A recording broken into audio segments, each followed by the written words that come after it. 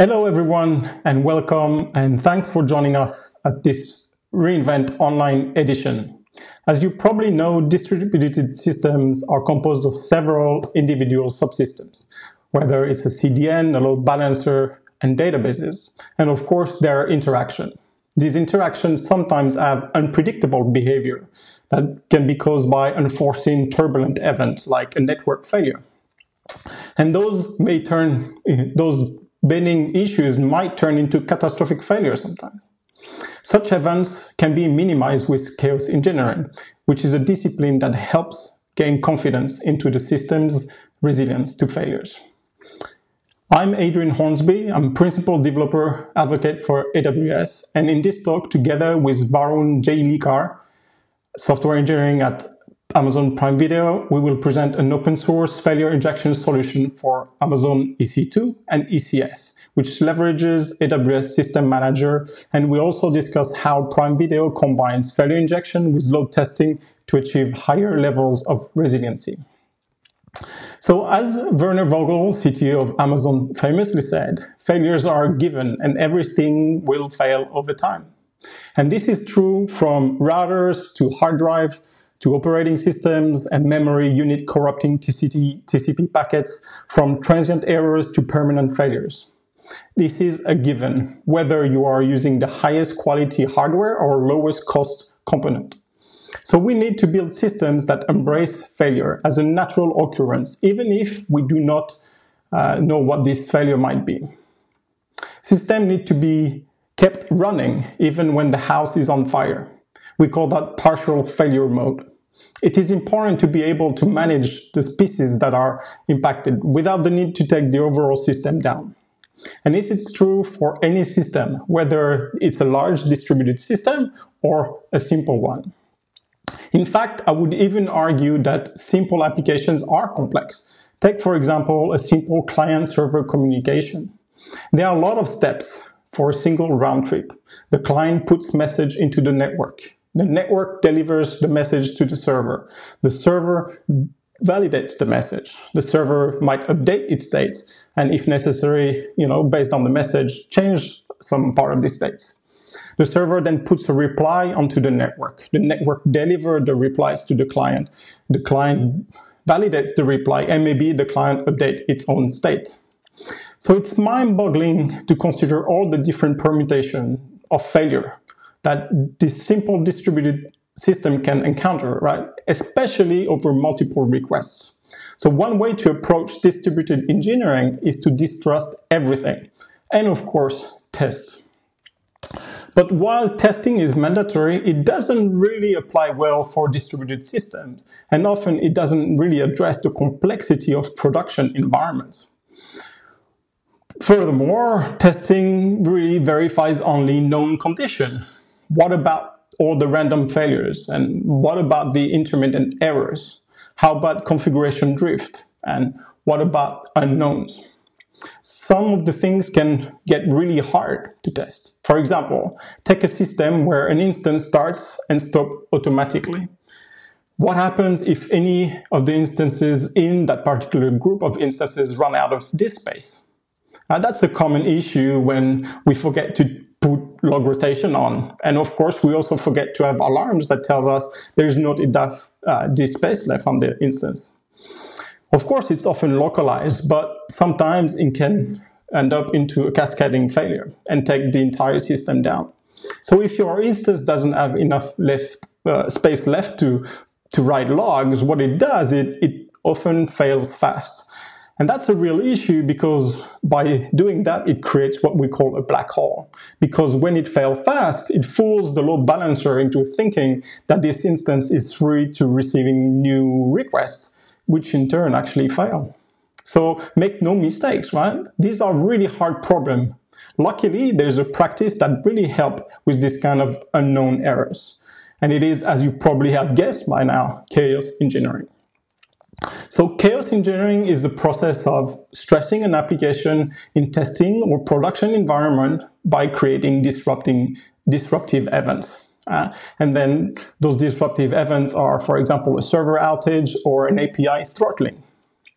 Then we observe how the system responds, and of course, then we want to implement improvements. And we do that to prove or disprove our assumption that we do on the system. And these assumptions are in the form of an hypothesis. And an hypothesis is about the system capability to handle these disruptive events. Right? This is really the principle behind the scientific method. But rather to do those disruptive events at 3 a.m. when usually outages happen, or during the weekend, or Christmases and things like this. And in prod, we want to create those failure injection in a controlled environment, and especially during working hours when everyone is in the room and fresh. So chaos engineering always starts with the why. Why are we doing what we're doing? What is the goal? Is it to improve availability? Is it to improve our security posture? To improve our resilience? So answering the why will help you formalize your hypothesis. The famous what if. So what if I inject latency into my dependency? What happens if I randomly stop a server? What happens if I stop my database? We then construct an experiment to prove or disprove this hypothesis. And running the experiment happens using failure injection. And we do that until we are happy with the results. So there are plenty benefits to practicing chaos engineering, and these are just few of my favorite ones. First, it really helps you and your team and your organization to build confidence against failure, right? Remember the first outage you had? Well, I really remember mine, and I can tell you that I was really not prepared. My heart rate went high, I started to sweat, I had really no idea what I was doing. And that's simply because I was not trained. You don't learn these kind of things at school. The only way you learn it is by doing it in production, unfortunately. Second, it also helps you validate your monitoring and observability practices, and of course, alarms. How many outages did you experience that could have been prevented? Would you have had the proper alarms in place? I know I had several. Third, by practicing often, chaos engineering helps you acquire but also maintain the skills that helps you recover quickly when real outage happen. Which leads me to the fourth. Who doesn't want to recover faster? So that's just the tip of the iceberg, by the way. And I've seen companies transforming themselves both technically and culturally in the past few years, thanks to embracing chaos engineering practices. Today, I really want to focus on fault injection, which is the part of chaos engineering that often excites most people because it's a fun part. Fault injection come really in many ways. We can have application level fault injection, which is more about throwing exceptions, errors. Well, how many outages have happened because we haven't caught the right errors or we haven't caught the correct exceptions. We can do host level failure injection, like for example, kill a proper service or restart a process. We can do resource exhaustion. So for example, burn a CPU, remove the memory or reduce the IO, all these kind of things. And of course, we do network failure attacks. This is probably some of the most popular one where we inject latency in some of the dependencies. We simply drop packets or cut the communication, right? We can do, of course, subnet failures, so deny routing policies on subnet level. So this is very commonly used to do availability zone kind of failures. And we can have service failures like reboot a database, an RDS or a database, do failovers of things like this. And of course, organization failure injection. And this is where we try to find the key members of the team and remove their laptop and see how the rest of the team behave. So as you can see, there's a lot of different places where failure injection can be done. And on AWS, we can do failure injection using what we call AWS System Manager documents. And these documents, they basically define action that System Manager will perform on instances. So let's take a look at several of those SSM documents that actually we have open sourced. Document can be a JSON or YAML format, and they usually include steps and parameters that you specify. They are organized as follows. So you have the schema description on the top, and with the description, you then have the parameters where you can have enter your own parameters, modify them, and then of course the main step. Here is actually an actual example of an SSM document that we'll demonstrate very soon to do a CPU burnout failure injection. So it leverages a tool called StressNG, which is very popular for doing stresses on systems. While the CPU one was pretty short and straightforward, you can define way more complicated ones if you want. Here are the main steps that queries the IP range of a particular AWS service and inject latency to the IP address related to that service, and leaving everything else unchanged. It's really perfect if you want to inject latency, for example, to DynamoDB only or EC2 or things like this. So to get everyone started, we created a bunch of those SSM documents defining a whole range of different failure injection, from CPU burnout, network latency injection, and of course black holing. So I invite you to look at this Git repository and contribute. Recently, my friend and colleague Martin Beebe, aka The Beeps, ported many of these failure injection to PowerShell and Windows. So if you are using Windows, you can also do these kind of things. Here is an overview of what's available today. So feel free to suggest some more, or even better, contribute. After all, that's the whole purpose of having it open sourced. Now let's see how you can run this chaos document with SSM. So this is a high-level diagram of SSM. As you can see, it integrates with the console, the CLI, and the SDKs. You can define permission using IAM and output the logs to CloudWatch or S3. So that's very, very convenient. Now, I have to say that SSM is an agent-based service for managing servers on any infrastructure, even your hybrid ones. It lets you monitor, view, manage resources, things like this. But more importantly, SSM lets you take action using something called SSM run command. And this is what we are leveraging to do failure injection.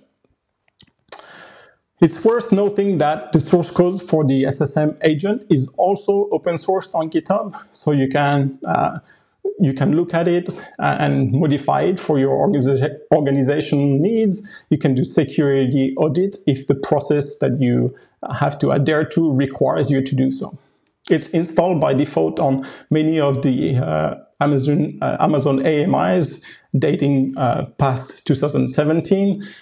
So I invite you to look at the documentation for a complete list of supported AMIs.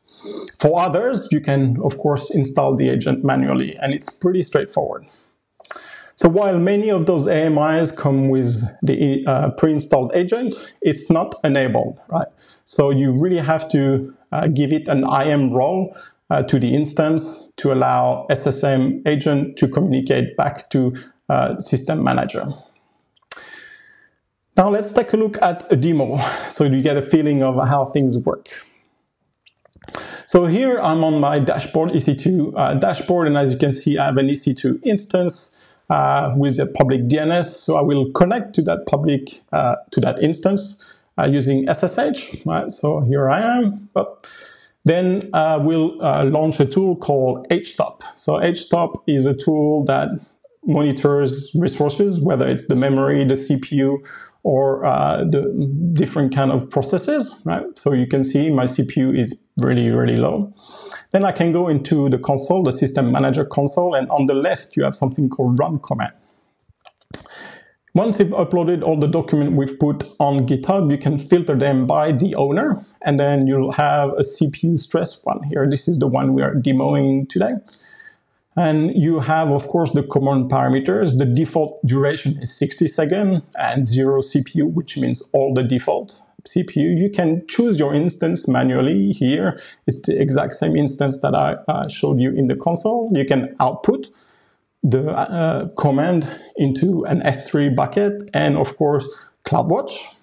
Now, the good thing, you can also enable SNS notification to send your notifications or email, and you also can have the output of the CLI command at the end. So let's run this experiment, And then we can go back to the instance, and you can see the CPU is now running hot. So we're doing now failure injection by exhausting the CPU.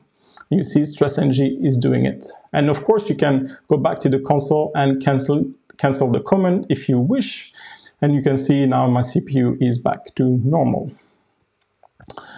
So we can do, of course, the same using the CLI. As you can see here, this is the command to do the CLI failure injection with the CPU burnout.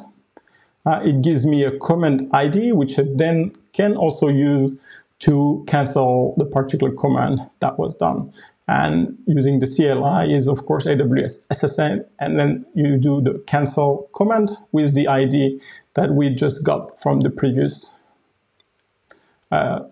command. There we go, my command is now being cancelled.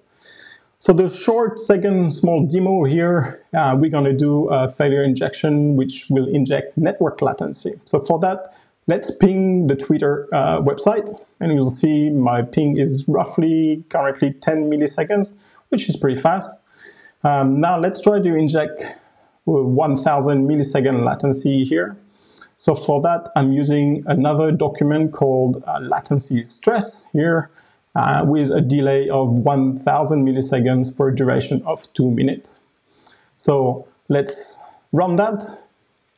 So that's the output. And as you can see now, the ping is actually already starting to increase, and we have now 1000 milliseconds of latency on that particular ping. So that's pretty much all for now. On that bombshell, I want to pass the mic to Varun, who is going to discuss about how Prime Video leverages SSM for their Karos engineering practices. Varun, the mic is yours. Thank you very much. Thanks, Adrian. Hello, everyone. Thanks for viewing this presentation. I'm Varun. I'm a software engineer working on Prime Video. And I would like to continue this discussion about chaos engineering and using the AWS Systems Manager. And I would specifically like to talk about how this can be codified, how it can be automated, and also share a case study about how Prime Video used this and what kind of benefits did we get. So first, let's look at this workflow again, the same workflow that Adrian has explained. So let's imagine you have tried this a couple of times. You have run some fault injection tests, some chaos tests using this approach, perhaps through the AWS console or the CLI. And now you want to integrate this with your test suite. Maybe you want to add it to your continuous integration and continuous deployment pipeline. So how can that be done? Well, first of all, we need to change this workflow and this diagram a little bit. It will look something like this. So everything on the right hand side, the service under test, it remains the same. On the left hand side is where you codify this this approach, this testing strategy, generally in some kind of a test package. So your services test suite or maybe a load generator package. And you will need to implement and understand the Systems Manager create document API, the Systems Manager send command API, and you will also need to implement and maintain a repository of failure injections in the form of SSM documents. So this is a bit of heavy lifting and complexity that will be recreated and re-implemented by anyone who wants to use this approach for testing. So to simplify this, we have abstracted all these details into a library known as the AWS SSM Chaos Runner library. So if you were to use that library, this picture looks something like this. So instead of figuring out all the Systems Manager API details, you would integrate with this library and use the underlying objects and methods, and this would simplify your failure injection testing. To further prove that point, we can look at how this code actually looks like. So here is some Kotlin code for one of these failure injection tests. And I'd like to draw your attention to these two highlighted statements here. The first statement is where you would call this method provided by the library on this object and execute your failure injection. And then the second statement, which happens in the after block of your test, is where you terminate this failure injection. And just before this first highlighted statement is where you set up the failure injection and initialize the systems manager client. And in between the before and the after block is where you would validate your failure mitigation, assert something in your test. So maybe you want to check whether auto scaling is working. Maybe you want to check your alarms. So all that happens between these two before and after blocks. Again, to stress what we have just seen, we have gone from this level of detail and complexity to just a few lines of code. Apart from this, the library also contains a repository of tried and tested failure injections. You will find most of the commonly used failure injections already implemented in the library. Also, as Adrian mentioned, this library and this approach has been tested extensively on Amazon EC2 and on ECS using the EC2 launch type. And this library is open sourced, so you can come and chat to us if you have any issues, and you will keep on receiving improvements and bug fixes and such made by the community. So you can go to the following GitHub link and find more about the library.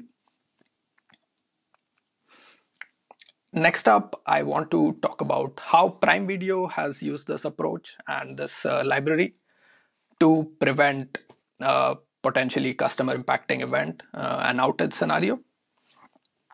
First, let's look at the system which was under test. This is one of the many internal Prime Video services.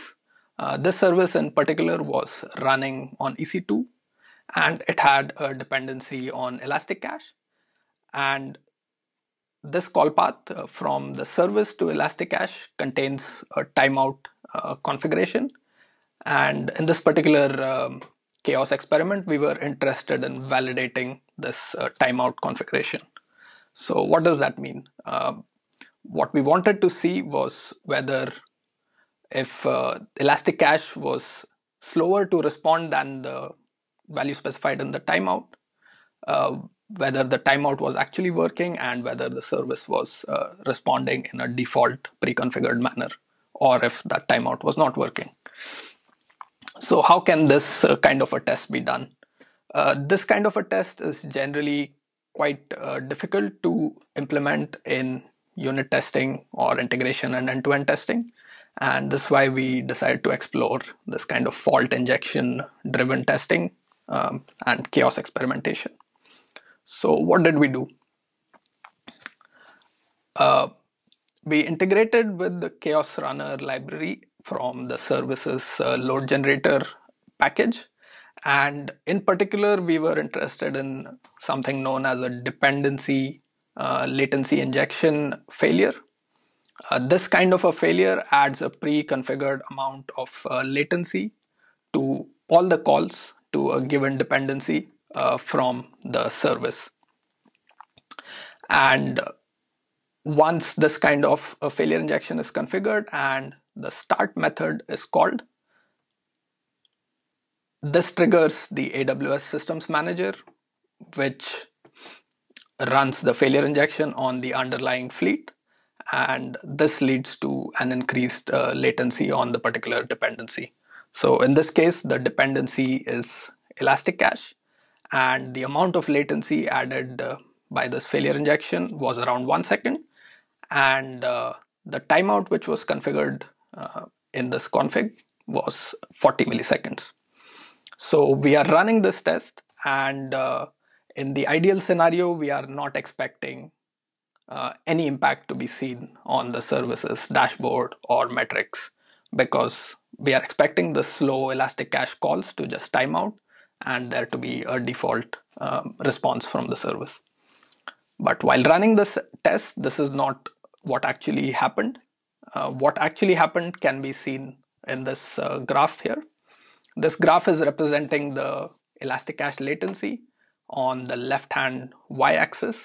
On the right-hand y-axis is the service call volume, and the blue line represents the elastic cache latency, the maximum value of it. So as you can see, the elastic cache latency is way above the timeout of 40 milliseconds. This means that the timeout is not working. So we stopped this test. We went back to the code. We found a bug in the timeout configuration. We fixed that bug. We redeployed this code, and then we reran the same test again. Now the second time we saw a graph like this, and the blue line, again representing the elastic cache latency, this time is maxing out at the timeout value of 40 milliseconds, which means that the timeout is now working. So by doing a very simple test, we were able to catch a bug in a common code path. Your cache is slowing down and you're expecting the timeout to work in a certain way. If this does not work, it would be a slowdown for the customer and maybe even a failed request. So this prevents this kind of a failure scenario with a simple test. Now, to further stress my point about how easy it is to do this kind of a test, I would like to show you a demo running a failure injection directly from my coding environment, from my IDE. So on the left hand side is the Amazon EC2 console. I have an EC2 instance here. Observe the name of the instance is the same on the right and the left hand side. On the right hand side is my Java IDE, and I will be running a CPU hog failure attack on this particular host. So to observe that, I am SSH'd into this particular host, and I'll run the htop command, which will show us the CPU. So the CPU consumption is almost 0 right now. And this block of code that you see here, I'll just start executing it. The first statement is initializing the AWS Systems Manager client. The second line of code here is setting up the failure injection by using a function provided by the Chaos Runner library. We specify the name of the failure injection, the name of the target, i.e. which host will receive this failure, and then we specify some parameters for the failure. So for this particular failure injection, we specify how much load should be consumed on the underlying instance, how much CPU should be consumed. In the next statement, we actually start the execution of this failure. And now you can see that the effect of this failure is now seen on the host. It's received this failure injection script, the stress ng based CPU consumption, and CPU is being consumed as configured in this block of code. Now, while this failure injection is running, you would assert something in this test something block. It's not been specified here for this demo. For this particular case, you could check if auto-scaling was working, if your alarms are functioning as expected. After you have done that, you can then stop the failure injection with this method here. Now, all the code and the demos that we have seen in this presentation, both Adrian and mine, are all open source, available on GitHub. So we invite you to join to go and check out those repositories, try those demos, and let us know if you have any issues. We are glad to help you with any bugs you find.